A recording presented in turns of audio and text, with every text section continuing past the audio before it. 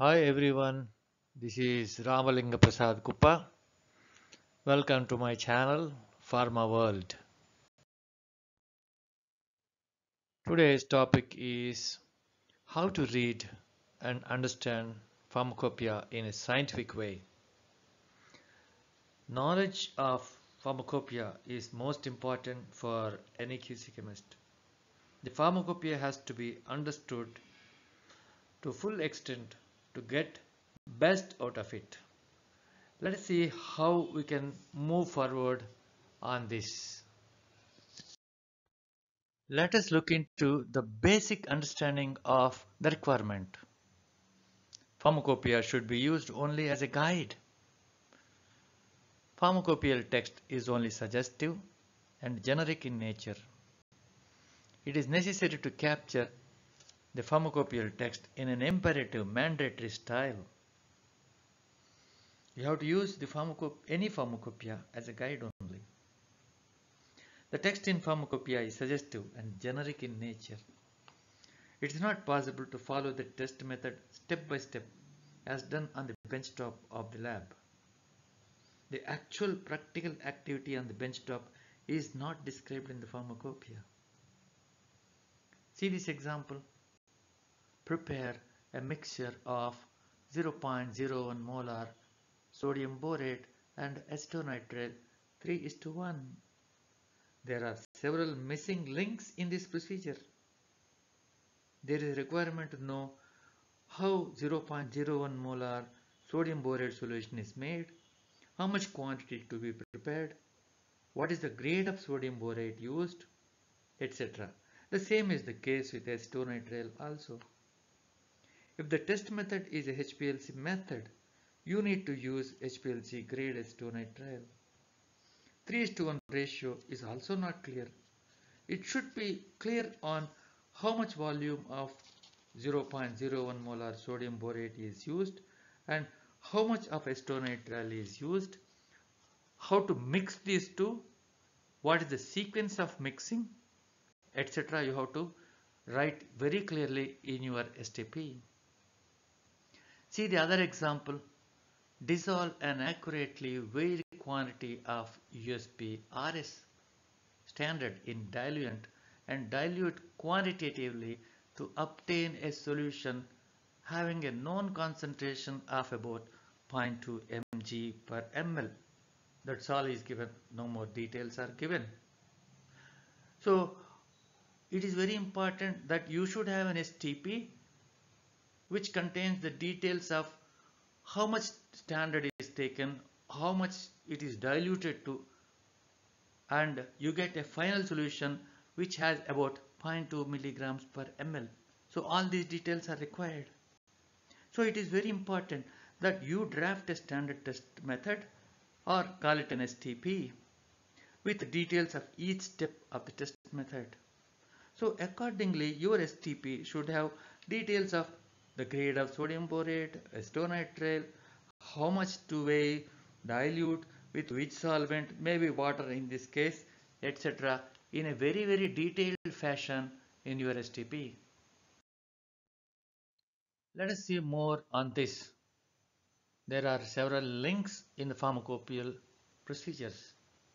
Few examples include reference to general chapters. Some letters are in italics. Some references like R, R1, RS, TS, etc. Precautions while making the test solutions.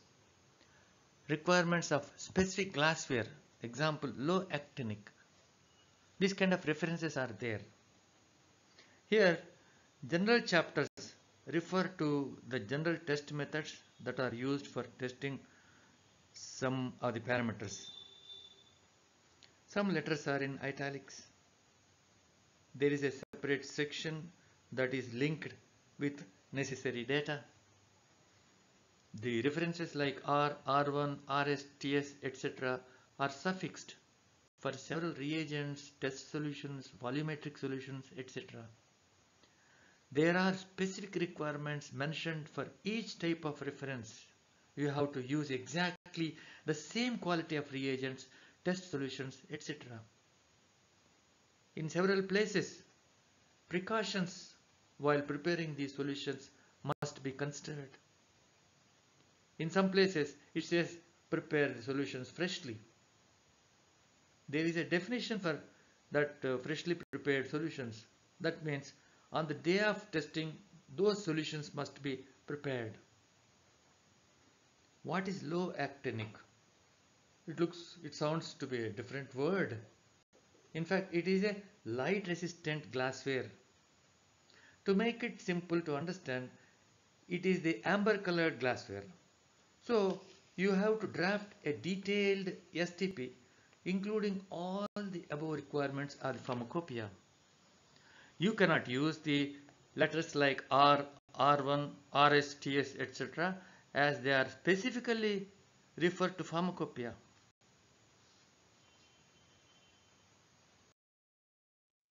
Let us see a typical USB monograph. Let us see the details in this. See this number 5933 is a chemical abstract service number. See, this is a reference to the general chapter. The ultraviolet absorption is done as per the section 197U. You have to do exactly as prescribed in this. This talks about the details of concentrations of the reagent solutions like 0.1 normal sodium hydroxide solution. Here it says low actinic glassware has to be used. Low actinic means amber colored. This also refers to the concentration of the solution. And see, this italic information is a reagents. You have to refer the reagent section for this. The USP reference is this. So if you are using the standard, you have to use the USP reference standard. So you have to understand all these points very clearly, very specifically. Let us see more on this. There is a reference to the general chapter 621, that is chromatography. So if you want to carry out this analysis on chromatography, you should understand fully the content and the intent of this 621 chapter. So you have to go through fully. The mode it says only LC. What is LC? LC means liquid chromatography. You have to refer the exact equipment you have in your lab and write its name in your detailed STP. If you have other equipment also, you can say equivalent. See, the stationary phase is L1. The packing is L1. There are several suppliers who supply the materials of L1 with different dimensions. So you have to be very clear on these things. So you have to be very specific in writing to this column, and you have to write this in your STP in a detailed fashion. If you have an equivalent column, that particular point also you have to refer in your STP. I hope that you understand well on the importance of the pharmacopoeia, how to read, connect to all general chapters, reagents, test solutions, precautions, selection of glassware, etc., and capture all the requirements into your STP in an imperative mandatory style. I am sure by now you understood the meaning of imperative mandatory style. Never do paraphrasing of the pharmacopoeia. This is not a good approach at all. Thanks for watching. For more videos,